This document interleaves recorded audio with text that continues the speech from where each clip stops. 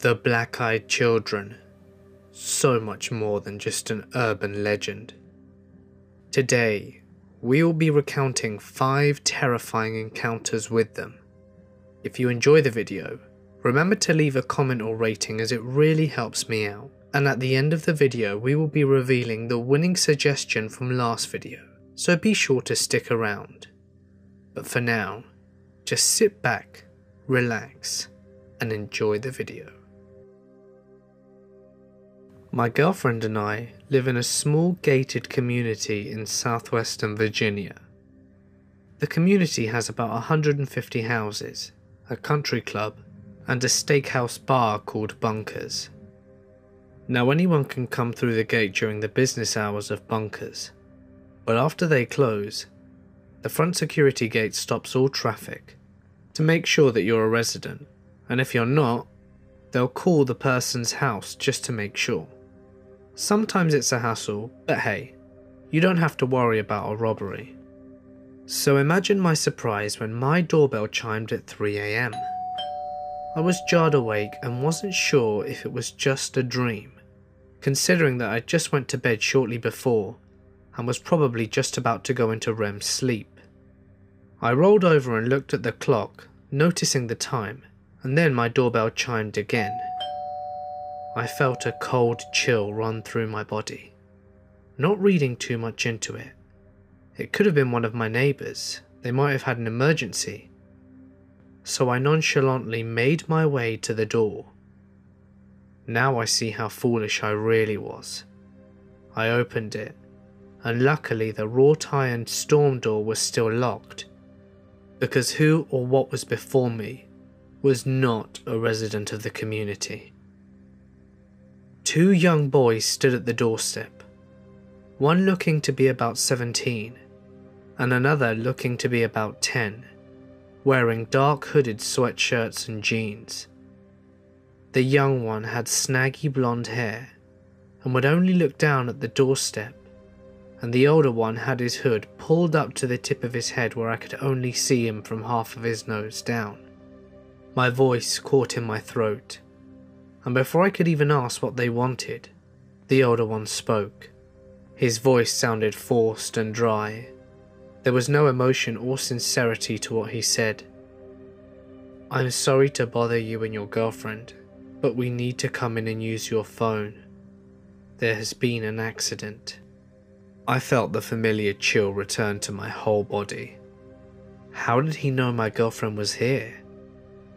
I wrote it off as there were 2 cars in the driveway, and I figured that he just assumed. I tripped over my words. Something about these kids just wasn't right. It wasn't normal, wasn't human.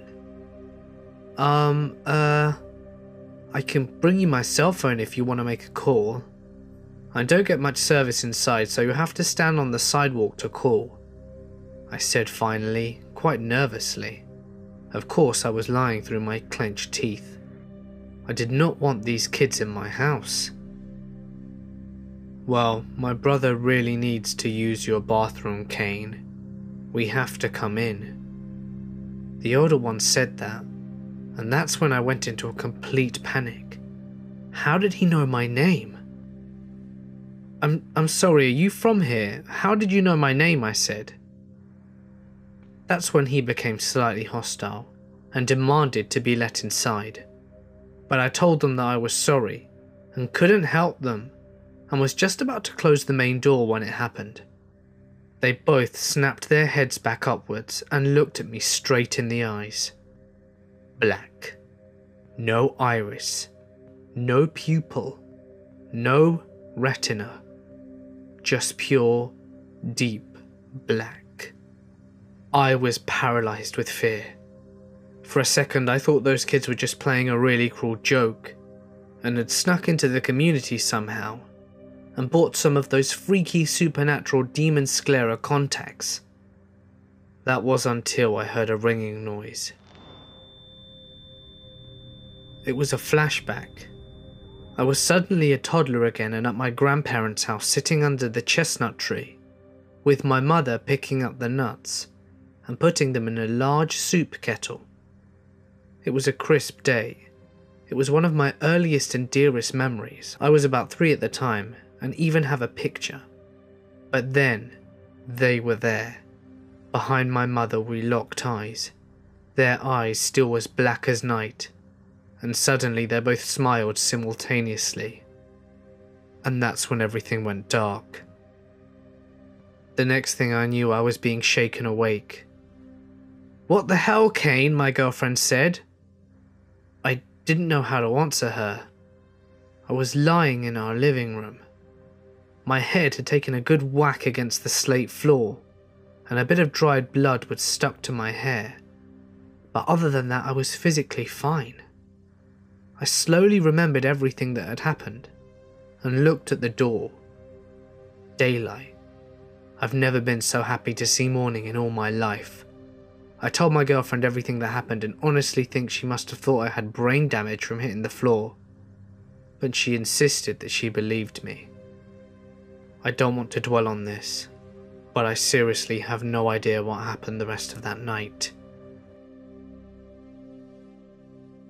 I had one encounter that happened to me last summer whilst I was driving a semi over the road. I just pulled into a truck stop beside Billing, Montana. I fueled up, parked the truck in the back of the lot, and then went inside and showered, etc. Come nightfall, I ran out of movies to watch in my truck, and I had a 34-hour wait before I could legally drive again. So I decided to go inside the casino that was inside the truck stop. I was playing slots and a beautiful American Indian girl was serving drinks. After a few drinks, I started chatting with her on a more personal level. She told me that her shift ended in a few hours, and that she would be behind the truck stop with a case of beers, in case I wanted to party after, which I did. I hung around the front of the building, and when everyone started filing out the doors, I went around back to meet her, but I couldn't find her.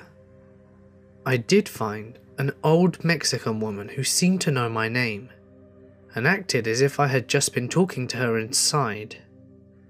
I was buzzed, but not drunk nor stupid. I knew this wasn't the same person. What also struck me as odd was that she had no personal belongings beside the clothes on her back. No purse, no keys, nothing.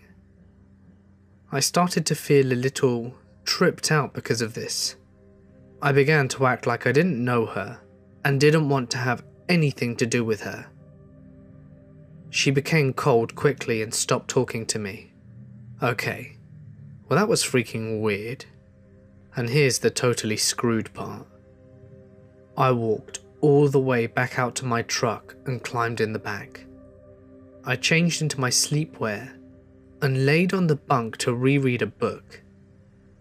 Only a few minutes into the book, I hear 3 loud bangs on the side of my sleeper. I opened the curtains and rolled down the window and saw the young American Indian woman who I'd been speaking to was standing next to my truck.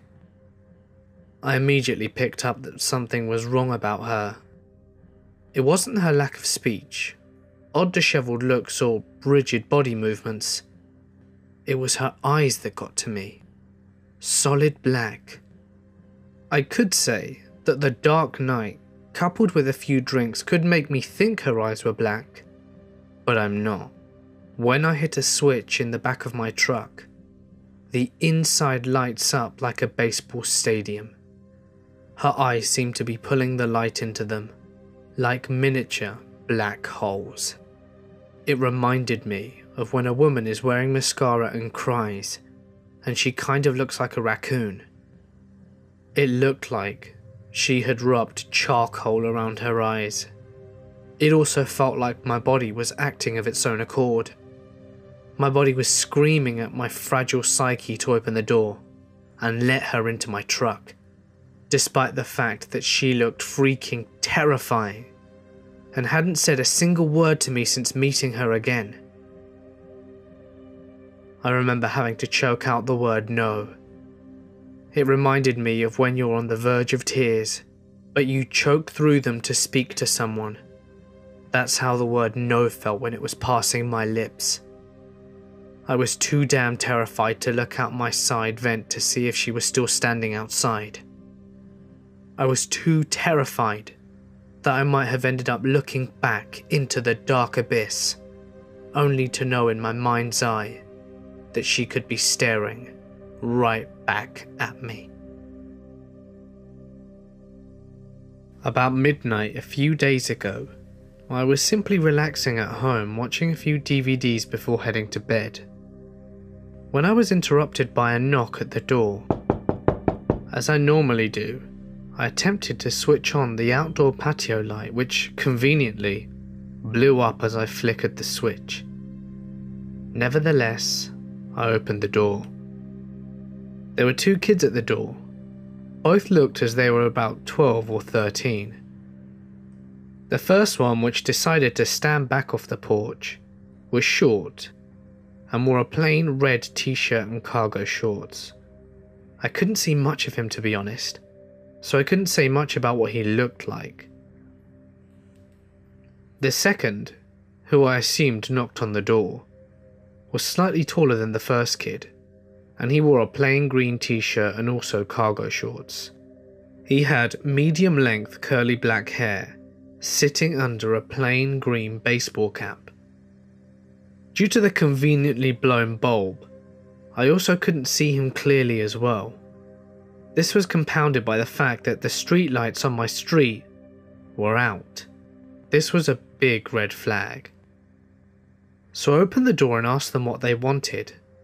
The first kid answered, "Good day, mate. We were wondering if we could just come in and get our kitten out of your backyard." Now, three things were odd about this immediately. I've never had a 13-year-old kid come up to me and say "good day, mate" as a greeting. Usually it's hi or hey. Never "good day, mate." It was like he was trying to be extremely stereotypical. Also, his accent was weird for here in Australia, and it appeared as if he was putting it on. And when I was 13, I wasn't actually going around on weekdays at midnight. I don't know about the rest of you though. Now, considering the 3 points I just mentioned, I was kind of taken aback by the odd request. I said, "Okay, I can get it for you," to which the first one replied, "No mate, we insist that we need to come and get her. She's really scared of strangers." Again, this was unusual. He called me mate again, and his claim about the cat didn't really seem valid. Now this time, I actually considered letting them in, but the weirdness factor actually overcame that. I asked him, "How old are you, buddy?" To which the one at the back replied, and I must say very enthusiastically, 16? He too had the same weird accent. I said, "You don't look 16, and the kid closest to the door started becoming a bit more tense, and changed the subject back. "Look mate, we really need to come in and get our kitten." I was a bit shocked now, as his friendly tone had turned a bit more hostile. I said, "Look kid, if you're going to be rude, you won't be getting your kitten back." He apologised. "Sorry mate, but please, we really need to get our cat." The other chimed in, "Please let us in." Now I was becoming very suspicious of their intentions. A lot of stuff had been happening here in Australia lately, like assaults and home burglaries, where adults had been bashed by kids. It had become more frequent in my area, so naturally, my next instinct was to see, subtly, if I could spot any concealed weapons. What happened next actually shocked me. The first kid said, "We don't have any weapons on us." Dumbfounded, I almost responded with, "How did you know what I was thinking?" but changed the subject to avoid them becoming more suspicious. What I actually said was, "Does your mother know that you're out so late?" He just replied, "Come on mate, just let us in. Our mother will get angry if we don't come home with the kitten." But by this time I'd had enough. I said, "Tell you what, give me your phone number and I will call your mum back tomorrow if I find the kitten, and I'll even bring it back for you. I almost again opened the door to give them a pen and paper. There was paper and pen near the front door by the table, so I didn't need to leave the room. And as I moved my hand to open the door, the kid stepped right up to the door. This is where it turned unusually creepy. He had a really strange grin on his face, and I could have sworn his eyes were completely black. When I saw them, I immediately jerked back from the door. I said, "Okay, you need to get off my front door now." He answered, "We're just kids, mate.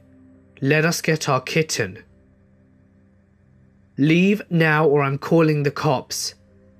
Both the kids simply stared at me, to the point that I was really freaked out and had the sneaking suspicion they wanted to do something to me. To show them I was serious, I turned back and grabbed my mobile phone, with the intention of making it look like I was serious about making a call to the cops. But when I turned back, they were gone. Just like that. I looked around and couldn't see them, so I shut the door. I did have a bit of a desire to go see where they really went though, but I also had a really bad feeling about the events that just occurred. The whole thing lasted about 2.5 minutes, but it was the most bizarre thing that has ever happened to me. This incident took place about 13 years ago. I had just moved into a new city with my wife. We were small town newlyweds from the Midwest, and we moved cross country to one of the bigger cities in the Southwest so that we could attend graduate school. Being naive and new to city living, I habitually answered the door without a second thought. However, this never happened again after this encounter. The first thing that should have tipped me off to the peculiarity of this situation was the fact that someone was knocking at 6 in the morning. The second thing that should have dawned on me is this kid had to reach over a rather tall patio gate to unlatch and open it. The knock at the door was startling. My wife and I were getting ready for work, a pretty normal routine. The moment I opened the door, I was overtaken by an inexplicable sense of fear. To this day, I could still picture him.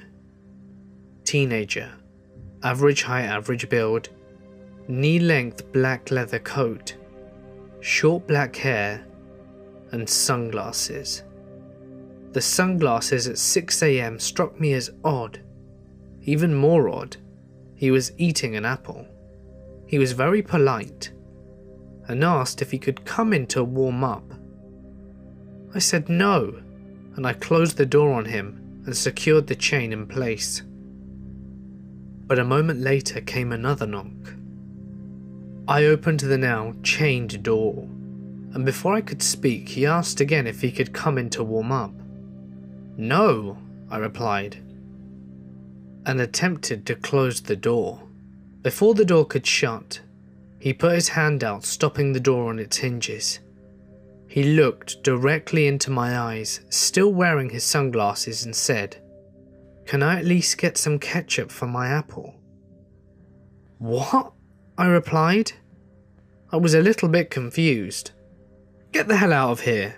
My wife is calling the police."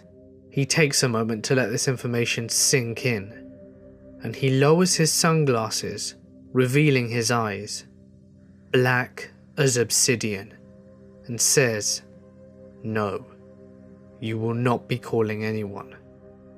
At that moment, I force the door closed and lock it and call out to my wife. She is scared shitless, hiding in the bedroom, all jacked up on adrenaline. I rip the curtain back and look out the window next to the door. He's gone. Absolutely no trace of him. I go out on the patio and check the gate. It's still latched from the inside. What the hell? I think to myself and turn to enter the house, when I notice a half-eaten apple lying on the ground. I was over at my aunt's house, waiting for her to get home so that she could give me a lift to my house. Whilst I was waiting, my little cousin came home with his dad, and he asked if I could just watch him until he got back from the shop. So we sat on the couch together and started watching TV. My cousin was zoned out and wasn't really paying attention to me, which was weird because he's one of those little kids who loves to talk despite the television being turned on. As the TV's going on, I hear his dad pull out of the driveway, but I didn't hear him drive away. Not 5 minutes later, there's a knock at the door. I assume it's him, so I look out the window, but the TV is in the way, so I can't really make out who's outside. I listen for a moment, waiting for the person behind the door to say something. I know it couldn't be my uncle or auntie as they have their own keys, and it's not my house, so I didn't really want to open their door. I wait, but no one says anything, so I just leave it. It was quiet for a few minutes, so I focused my attention back on the TV. My cousin, bless him, has fallen asleep in the corner. That's fine, I think.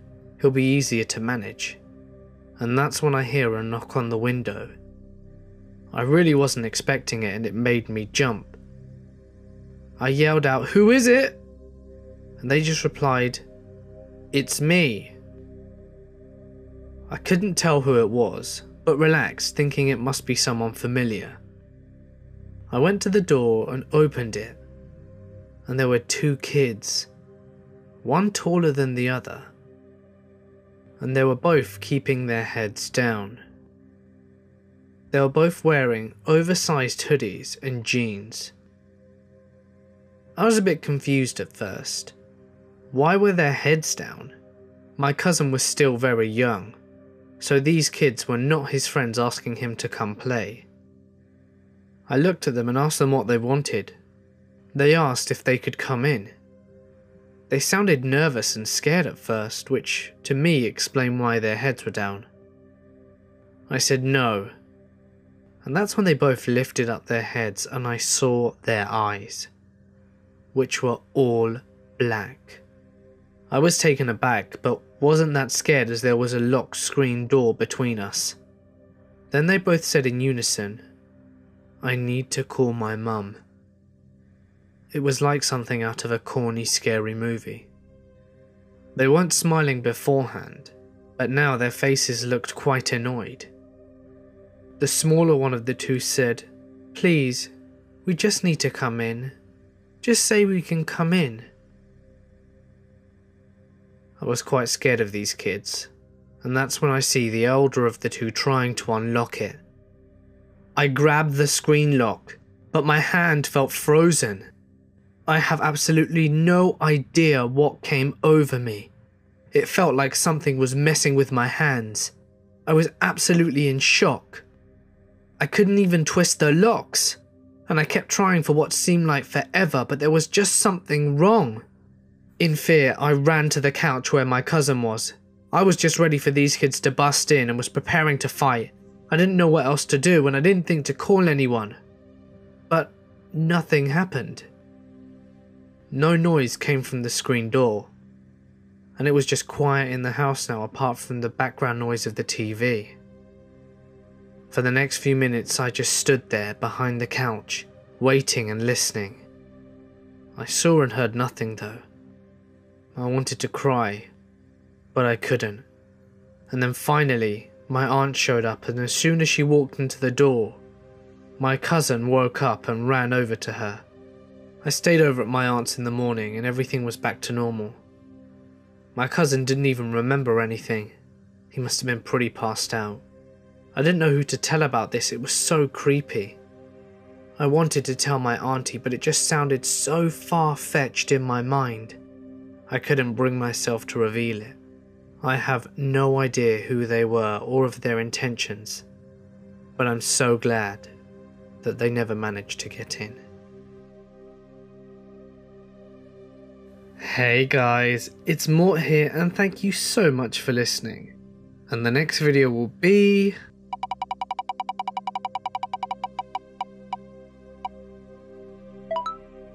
Uber horror stories. Thank you to Death the Kid for your suggestion.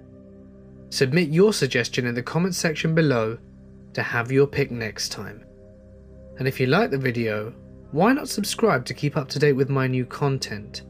Because you never know, it might be just what you were asking for. You can also follow me on my various social medias in the description. But for now guys, I'm going to sign off. Stay awesome, and I'll see you in the next one.